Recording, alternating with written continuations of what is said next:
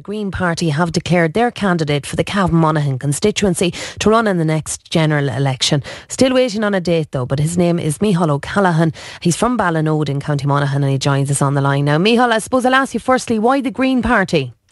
Sure. Well, I've been a member of the Green Party since 2007, and in that time I've also been involved in a number of environmental community organisations. So in Monaghan, I was involved in setting up Transition Monaghan, an organisation which helps to promote local sustainability and resilience. And at national and European level, I've also been involved in Friends of the Earth. And I suppose I decided to stand because I think that we're at a crucial time in our development as a country, but also, on a wider level as a planet. We face a number of major challenges over the next number of years, and I feel that we need a green voice back in Dáil Éireann, something we haven't for 5 years. And I think that this current government, their record on pretty much everything really, on the economy, on the environment, and on sustainable development has been appalling, and it's setting us up for major problems, major economic, social and environmental problems in the future. So I suppose as a younger person, that makes me very concerned. So I suppose it's a belief in the need for, I suppose, visionary and long-term thinking in politics, which has made me decide to put my name forward for the nomination in Cavan Monaghan. And what do you think your chances are? Well, I know that there's never been a Green TD elected in Cavan Monaghan. I know that we have at the moment 0 TDs, Green TDs in Dáil Éireann. However, I'm fighting the campaign to win. I believe that the issues on which I'm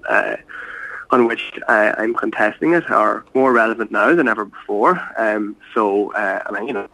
I would ask people to decide their vote based on my I suppose my priority areas, based on their own priority areas, and also I suppose based on my own track record.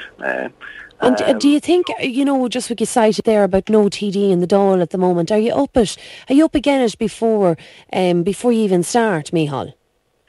Well, it's certainly a challenge in the sense that I suppose it's been more difficult for us to get maybe to get media coverage in recent years, but it's also an opportunity as well, I think, because if you look at the choice at the moment on the menu, I suppose the political menu, it's not particularly appealing. I mean, just for example, in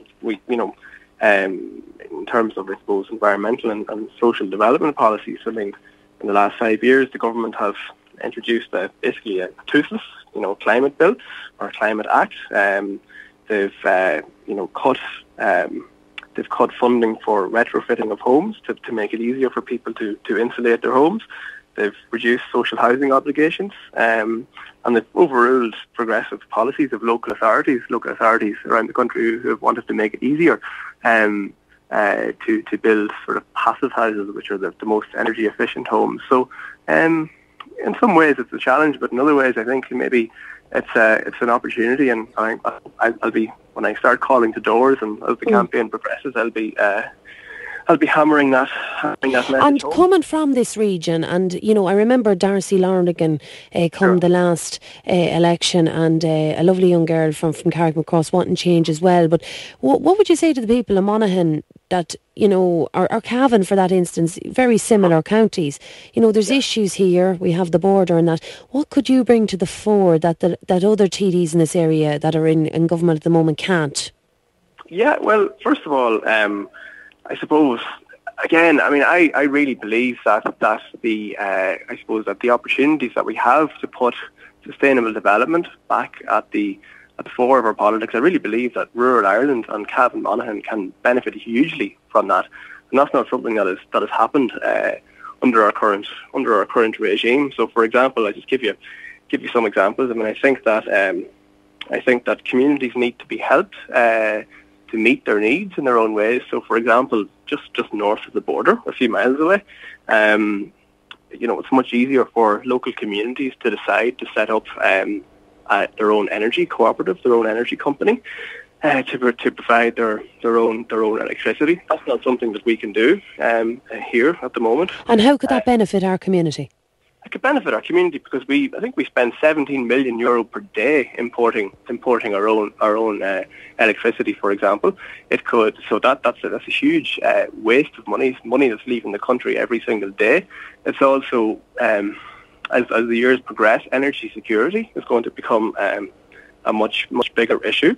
Also, I mean, in a couple of weeks ago, 100 community organisations around the country signed a declaration called the Community Energy Charter, which called on the government basically to do more to support community energy. So there were two organisations in the constituency, Transition Monaghan and Cavan Community Energy Group, which signed that, which is great to see.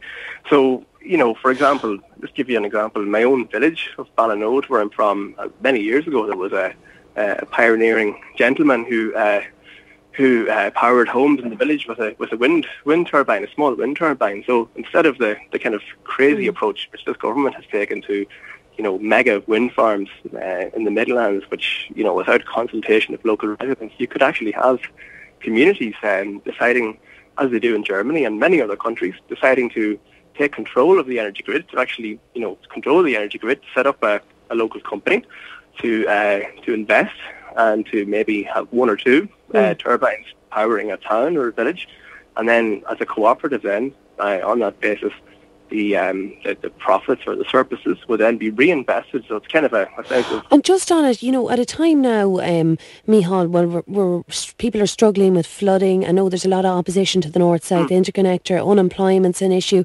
waiting times in our hospitals are going up, there's issues there, and you're talking about energy. And I mean this with all due respect. Is is that your main focus, energy and green energy? Certainly not. In fact, my number one on my list of priorities is tackling rural decline, by creating opportunities for local people to create jobs and entrepreneurship, supporting small farmers in particular, who have been completely left behind. And I think it's all connected as well. This vision for a sustainable future whereby local communities can actually meet their needs, which is happening at the moment. I mean, there's a lot of talk of the so-called recovery at the moment, but really, unless you're working for a large multinational company in Dublin, there's very little sign of a recovery, and that's also that those economic policies are also leaving us very open. There's a lot of signs which show that. Sorry, I should apologise. I have a bit of a cold, so my voice is a bit. You're okay at the moment. Okay. But just on it, when you said you're going to start calling to doors, or when you do, this is what you'll be telling people. When are you going to start out on the canvas? Because we're led to believe, the announcement is imminent in the next couple of weeks of the date for the election.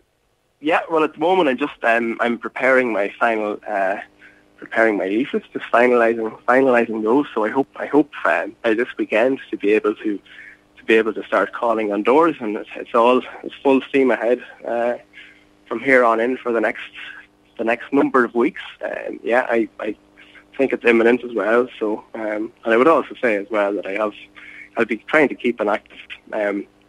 As I'm trying to, I suppose, appeal as well to younger voters and people maybe who are somewhat perhaps disenfranchised with politics. I'm hoping to make as much use of social media and videos and my website as possible. So I'll be updating that with lots of content over the coming weeks also. Mícheál Callaghan there, a native of Ballinode, the Green Party candidate for the Cavan Monaghan constituency come the next general election.